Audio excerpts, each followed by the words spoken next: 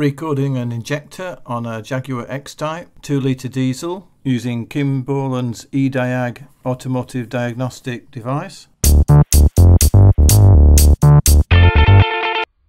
In a previous video I showed you removing the old injector from the cylinder head using a special tool, or commonly known as an open-sided deep socket 21mm.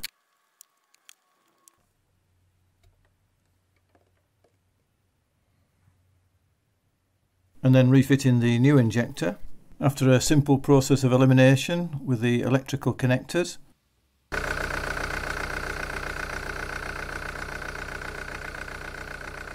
I ascertained that number 1 cylinder had a broken solenoid and didn't work, so I sourced the new injector, jotting down the new code, which is a 16-digit character code printed on the side of the injector, and correctly installed that. The car started and ran, but it was a little bit rough, so I attempted to recode it with an iCarsoft device, and I couldn't do that. It probably just needed a firmware update, which I haven't had time to do yet. So now I'm going to do it with the eDiag by Kim Boland. First you need to locate the OBD port, which is down by the driver's side footwell. Just here.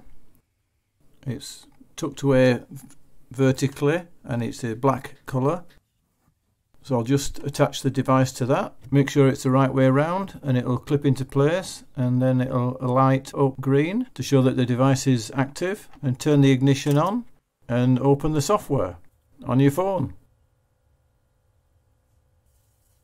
Go into All Systems Diagnostics and either enter your VIN or search for VIN. Or what I'm doing, I'm just going down the icons to find Jaguar, press that.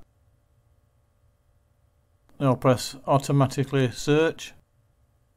VIN code and particulars come up, agree to that, yes that's correct. Choose special functions, and then injector down here. Diesel particulate filter, not fitted on mine. And here we are with the menu for the injectors. Unfortunately, I think there's a firmware glitch here because they've got two options and they both say the same thing. But having used this software before, I know that they're different. The top one is when you want to code the actual injector, the new one, and the bottom one is actually to bring up a list of the codes that are already stored in the vehicle. So that's the one you want to press first, really. But I didn't. Yours may say something different, but as I said, it's probably a firmware glitch. So to code the actual injector, I'm going to press the top one. A little message comes up with some information, quite useful. Then another dialog box up with some more information, telling you that it's a 16-digit code for the injectors, and to make sure that you've got that code before you carry on. So I can agree to that. And then we've got a list of all the injectors and which cylinder they're in. So it's the cylinder numbers that's important here. Mine just happens to be cylinder 1 and injector 1, so I can't really go wrong. And cylinder 1 is on the pulley side of the engine. So I'll go into cylinder 1, injector 1, click OK, and here's my space where I can put the injector code. So I'll write my new injector code in here.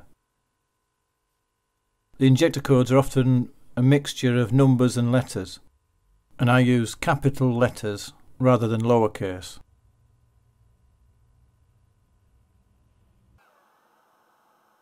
Make sure you double check or triple check these are correct before you press OK.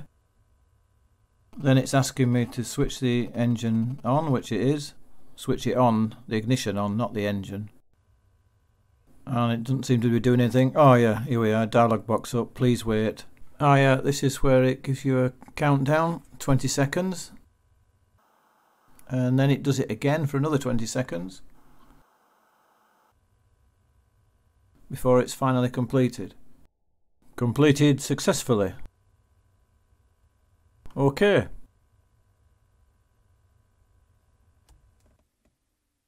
Right, I'll just go back and I'll click the lower icon now.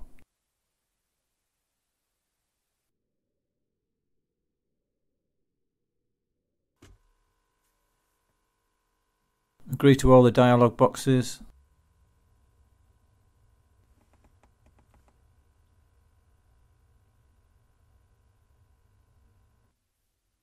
and here we are. Here's a list of all the injectors and the codes that are currently stored in the ECU. And importantly, my new one is there at the top. Hey! So it should have done it all. So it should be completed now, and I can just need to get out of all this, turn it off, and now I can start the engine.